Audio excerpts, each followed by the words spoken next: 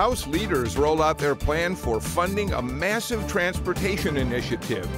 Will it draw enough support to pass? Battle lines between supporters and opponents of a religious liberty bill hardened today as each side rallied its troops at the Capitol. And remember 1 year ago tonight? Snowpocalypse brought Metro Atlanta to its knees. Has the state fixed the problem that kept us all frozen in place? Lawmakers starts right now.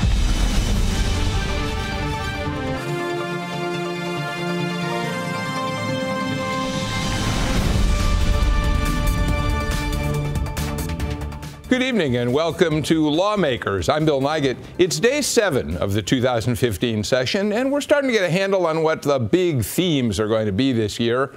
Roads and religious liberties are topping tonight's list. Pat St. Clair has the latest on how those issues played out down at the Capitol today. Hi, Pat. Hi, Bill. Thanks. We now have a jumping-off point for how the state may fund much-needed improvements to Georgia's transportation infrastructure. Lawmakers laid their cards on the table with a funding bill that will be introduced tomorrow in the House. And the headline is, no increase in state taxes. No one disputes that Georgia has a big problem with aging roads and bridges. Today, House Transportation Committee Chairman Jay Roberts said, if approved, the proposed bill will generate $1 billion in new transportation funding without increasing the tax burden on Georgians.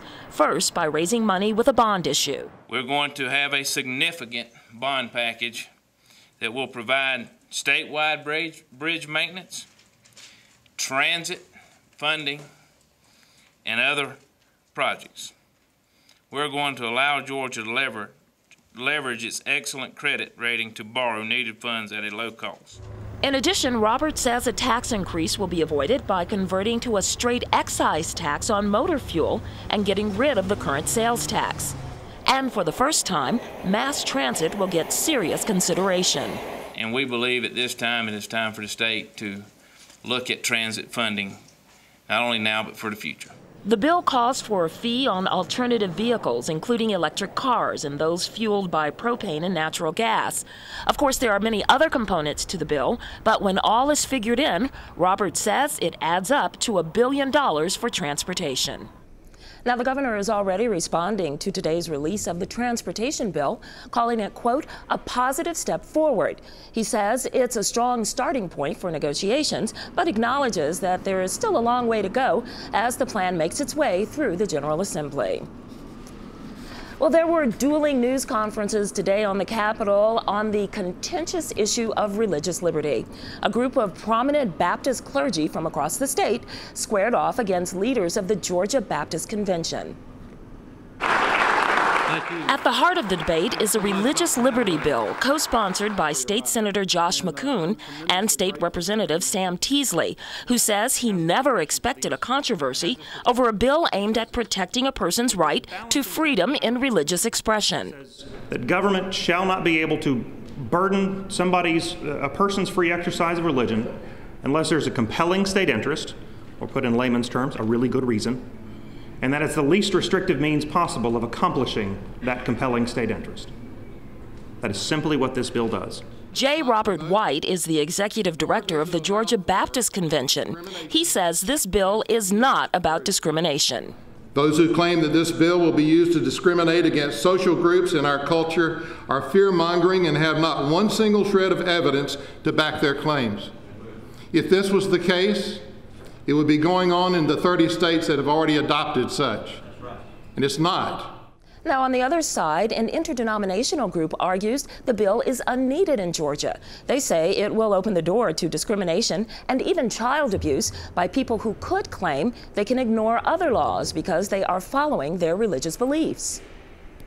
We do not need a bill in Georgia that would harm in any way or make it more difficult to convict child abusers. We do not need a new law in Georgia that would make it easier for individuals and businesses to justify discrimination.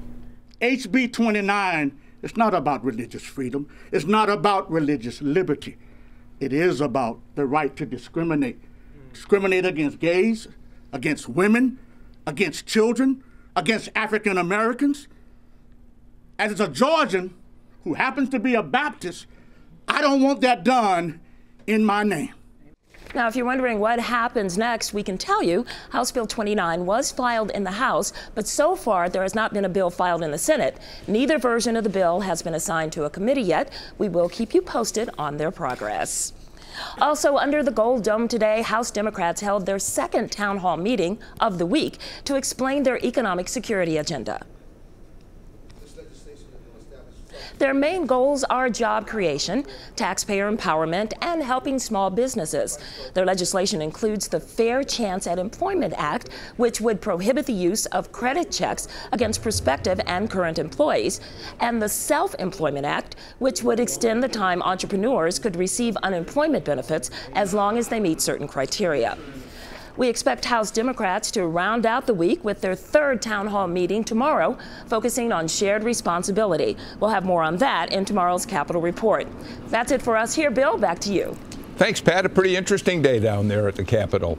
So we're going to start digging into some of the topics that Pat just talked about, and we're going to start with the transportation tax issue. Joining me to break it down, Todd Ream, a Republican political consultant and editor of the popular Georgia Pundit.com. I encourage you to take a look at his work every morning.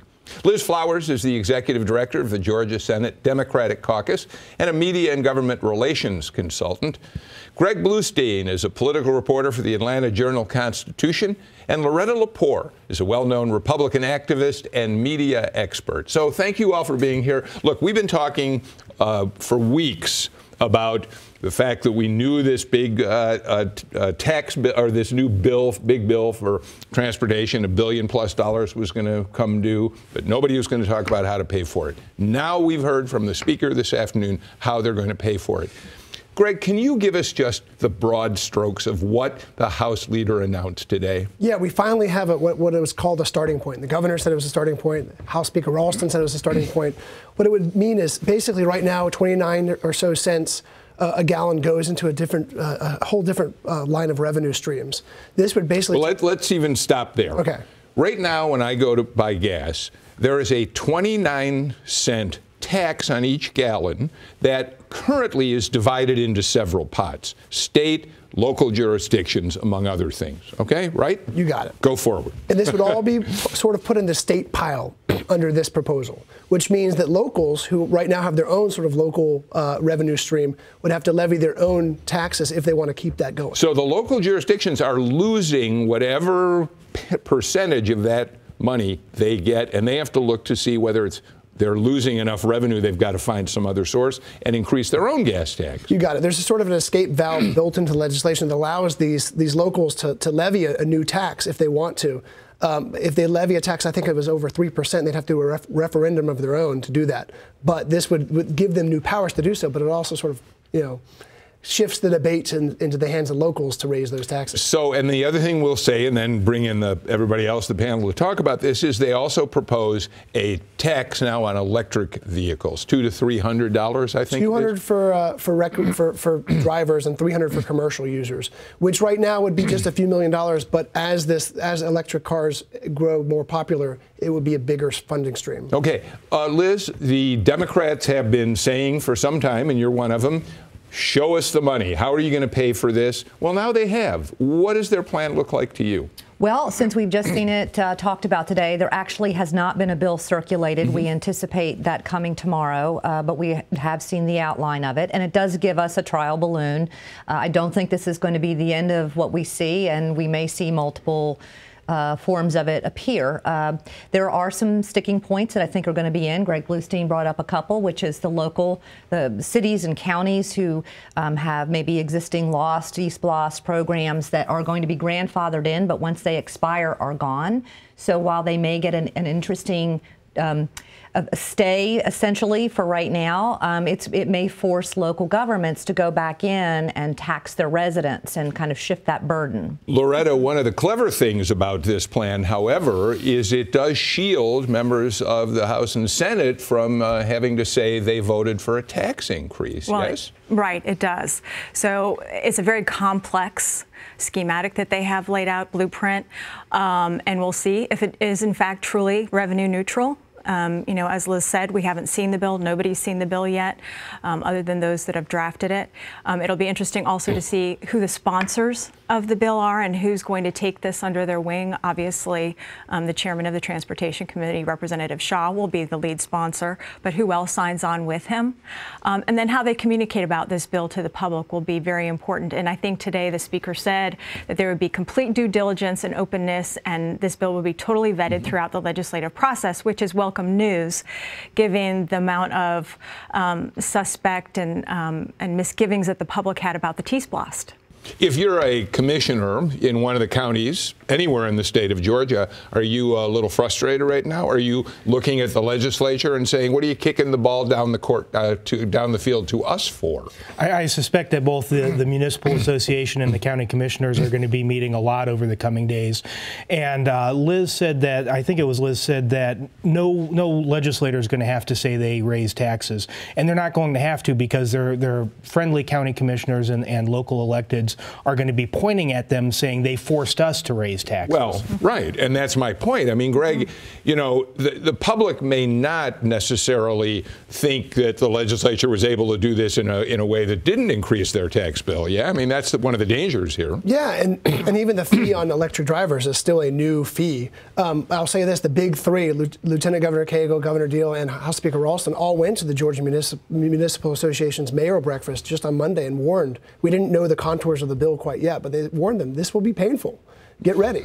Painful for you guys, but not for our members. Right. I mean, how do you feel? Have you had a chance to talk to any of your Democratic legislators about this? Well, we've just started. I mean, the press conference only happened at 3:45 this afternoon. But you have a cell phone. Yeah, I do, and so do they. And yeah, we have started the conversation. There are, I mean, let's start from the place that we all know that we have to have transportation fixes in Georgia. I mean, we just know that. And we also know that you have to attack that by revenue increase. I mean, or shift or whatever fee or whatever it is that we're going to call it. I mean, it has to happen. So I don't think anybody's against this happening. The question comes in is how we're going to handle it. And as you are always fond of saying, you know, the devil's in the details. You know, how is this going to impact the locals? I mean, this is not the first time we've seen this in Georgia where we've done a shift. And so we have county and local governments that are already strained with education. We have local governments that are strained in a whole host of ways. I mean, the other thing is if we start peeling some of this back and the layers of the taxes that they currently have some flexibility with, you know, particularly with things like eSplost, if we don't continue that, that's the 80% of how local governments build their school facilities. So there's a lot in this. Well, I mean, I think if you think about just the city of Atlanta as a given example, I got a nice call from the mayor the other day encouraging me to participate in the community forums about the infrastructure bond referendum. So he's already in the city council in Atlanta. I've already taken measures and steps to have a bond referendum put to the voters to improve infrastructure within the city of Atlanta. So then you're asking city residents who already pay 8 cents because we're improving our sewer system at the same time, you know, to then come back and, you know, potentially go up to 11 cents if the city council were able, or the Fulton County Commission were able to pass the 3 cents without going back to the voters. That's 11 cents that the city taxpayers are paying. That's quite significant. So we're going to see quite a debate taking place and watch the details unfold in the days ahead. Yeah, and I can say already, too, the mass transit advocates are very, very at least encouraged by what they see. I had some tell me that even $1 in the budget line would be a victory to them because the state has never dedicated funding for mass transit before until it looks like this year. Let me ask you a real quick question, then we got to move on. The Speaker holds this news conference this afternoon.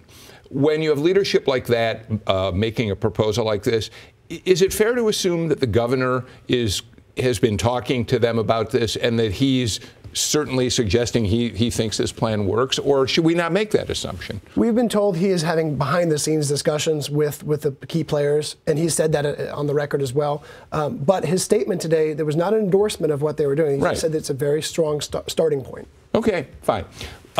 This issue is going to be with us for the next 34, 33 days, I'm sure. So we'll move on to another one. Real hot button issue. We've talked about it several times, but it still remains hot. Sam Teasley's bill regarding religious liberties. We had two competing news conferences today, as Pat St. Clair reported. So the issue is only apparently more controversial than it was in the first place. Todd, I will tell you, I'm really having a hard time personally getting to the bottom of this fight over whether this bill is somehow purely about protecting religious liberties, primarily of Christians, because that's the group, those are the groups that talk about it most, or whether there is some component there that will allow government and businesses too to be able to make choices about the kind of people they want in their organizations. How do we get to the bottom of that? Well, first of all, I would say that it's not, there's no sense in which this protects only Christians or only protects Christians' rights. It is designed and expressly says any religious preferences, any religious practices. So the Muslims in Kennesaw, who had a hard time getting a mosque up there, this bill would protect them? I believe so. Okay. I'm told there's other federal legislation that already covers that, but it should, yes. Okay. How do we get to the bottom of that?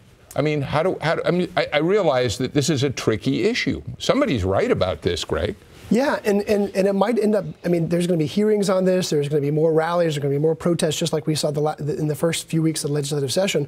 But it's the funny thing about it is we still haven't had a committee vote on this yet this year, and there's already been so much attention. And then on the Senate side, there isn't even a bill drafted yet that we've seen publicly. So, Liz, what is the evidence that this bill does have a darker purpose, which is to give government and business an opportunity, if they so choose, to discriminate against gays and lesbians, against other groups they wanted to? What's the evidence? Well, if you take what was said during the press conference today, the first press conference of the people who support the legislation, they specifically said that in this day, Muslims are not being discriminated against, Jews are not being discriminated against. We're talking about Christians who are being discriminated against. Right, which is why I made that point. Yeah, I mean, that's a pretty hard case to make in this day and age, particularly for people in the Muslim community, what we've seen in Kennesaw. I mean, these other populations don't make up a large percentage of anything. So, that comes from the folks who are supporting the bill. I mean, we don't believe that you need a license to discriminate, which is essentially what this bill would do. The fact is that you shouldn't be allowed, and corporations are afraid that their employees will decide independently that they can make a choice about their religion and then put the corporation at risk. The authors have changed their language 3 different times. Corporations are included, corporations are not included. Do we know where that stands now? Because you're right, businesses have gone in and out of this bill. Well, I'm still understanding there's mostly just a shell of a bill that's standing there without a lot of legislation. But I do know that both the authors have said corporations are supposed to be in at this point, and we'll have to see where that goes. Loretta, the other night on this program, and it bears repeating, we showed a print ad that appeared in the Columbus Daily Paper, in the Marietta Daily Journal, Josh McCoon's home territory in Columbus, and Sam Teasley's in Marietta. He said his religion gave him the right to make his wife and children obedient, and if Senator McCoon in the Marietta paper gets his way, abusers will be able to hide behind religion in court. You've done communications for government. That's a very strong attack. Is it unfair? Well, I mean, we live in a society where free speech is welcome, and they're exercising their right to speak freely. Now, whether you think that is over the top, that's for each individual person to discern. Okay. What it perhaps doesn't do is add to the conversation in a productive way. And you could say that on either side, right? We have 2 extremes on this issue. We've heard some hyperbolic language on both sides of the issue. And then you have the business community in the middle, which is most concerned about Georgia's brand as we go out and try to recruit new businesses. And issues like this that tend to percolate and get so big, and you start to get that extreme language, paints Georgia with a poor brushstroke on a larger scale. Even the debate itself tends to have a negative impact based on what you're suggesting. Right, and you can look back in Georgia history and look at other issues that have become quite controversial that have then kind of set Georgia back as, oh, Georgia's kind of not in this century. Yeah, you know, worth reminding people, Greg, that even Jan Brewer, governor of Arizona, couldn't move forward on legislation. She had to veto legislation, similar bill in Arizona, where this sort of thing seems to happen all the time. And we're seeing a divide among leaders even. I mean, House Speaker Ralston has raised questions about the need for it. But meanwhile, Governor Deal says he's sort of sympathetic. He says it's not his issue, but he's sympathetic to the cause. Last word? Well, this is not like the Arizona legislation, which went further. The other thing I want to say is that Josh McCoon has challenged Better Georgia to produce one example of where this has aided and abetted in child abuse or domestic violence, right. and they haven't answered that. Right, right. This is purely to get money from people. It's a fundraising ploy, and it's a cry for attention. He and Teasley were both very angry and expressed their anger from the wells after they saw this ad on Monday. Oh, absolutely. It's far over the top. Okay. Look, we've got more to talk about tonight, including remembering where we were a year ago tonight, and I'd love to hear your stories. Still ahead on Lawmakers, we'll talk about whether you were stuck in your car as Atlanta came to a frozen halt on this night back a year past. Remember that Snowmageddon? We'll talk about it, but in the meantime, how well do you know your lawmakers? Representative Mike Dudgeon is a Republican from Johns Creek representing House District 25. He was sworn into the General Assembly in 2011, and that's where he discovered that fellow lawmakers Chip Rogers, Buzz Brockway, and Dan Gassaway had all been at Georgia Tech at the same time, but had never known each other. In addition to bachelor's and master's degrees in electrical engineering from Tech, Dudgeon holds 5 U.S. patents. Lawmakers returns in a minute.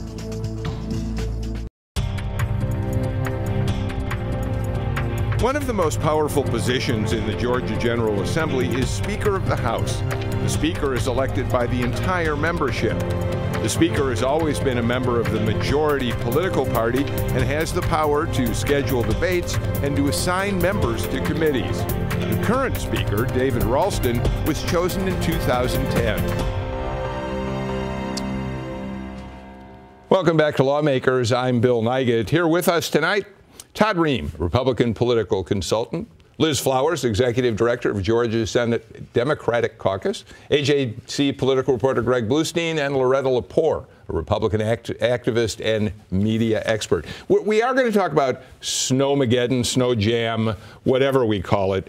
But before we do, look, there's some news we ought to talk about. School bus drivers, part-time school workers, cafeteria workers, very upset because they are being told by the governor his budget doesn't include money for their health insurance. Do we have some developments in that? Yeah, the governor's budget would basically save $130 or so million by removing them from the state health insurance fund. House leaders have very strongly suggested that they will return that money and cover them again in the state health insurance fund. Bad issue for them to get behind on, isn't it?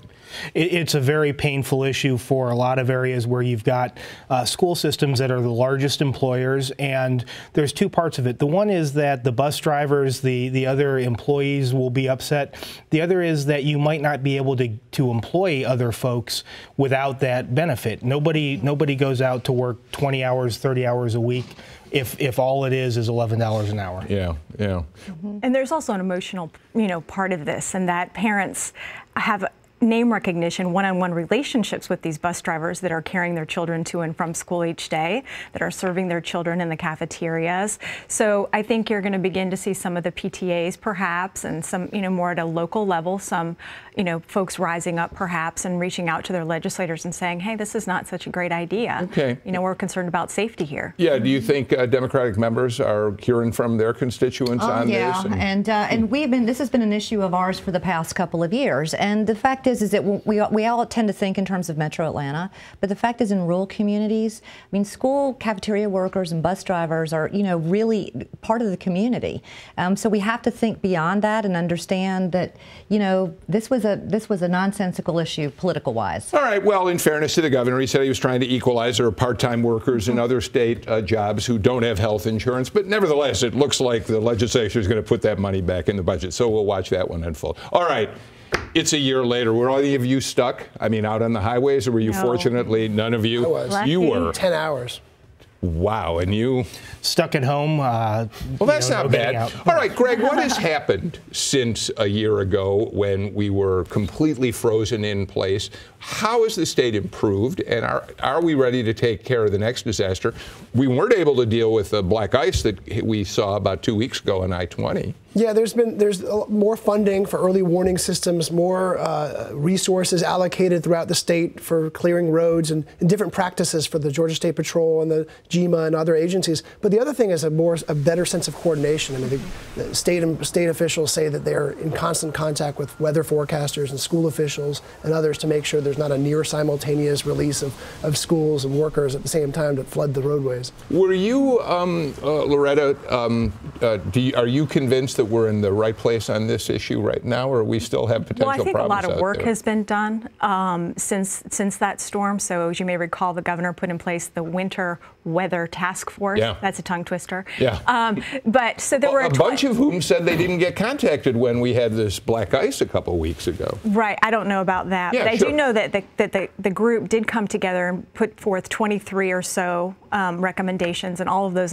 my understanding is, have been put in place. And even recently, they've put sensors in the road to tell if there's icing at major traffic congestion areas. Yeah. And so they did look at other states that are more accustomed to dealing with these types of traffic problems and weather problems, and tried to emulate some of their best practices. Now, they haven't been put to the test, and they have, to Greg's point, they've been doing exercises incorporating local, state, and federal first responders so that they're all coordinated.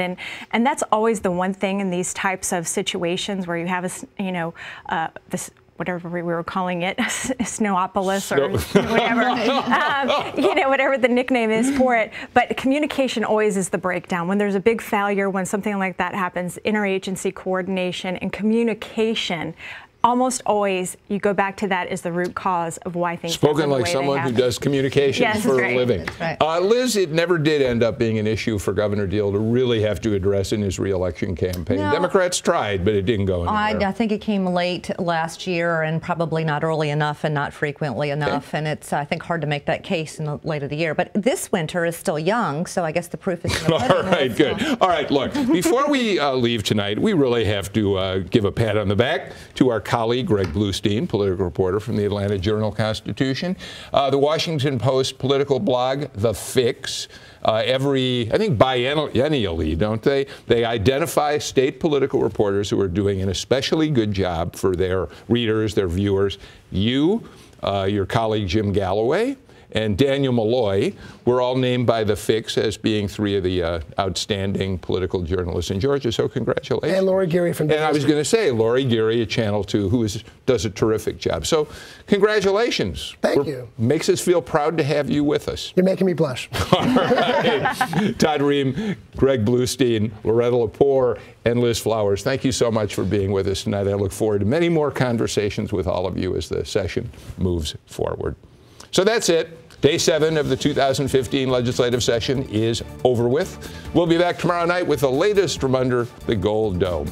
In the meantime, stay in touch with us on social media or email us with your thoughts at lawmakers@gpb.org. Thanks for being with us. I'm Bill Nigut. Have a great evening.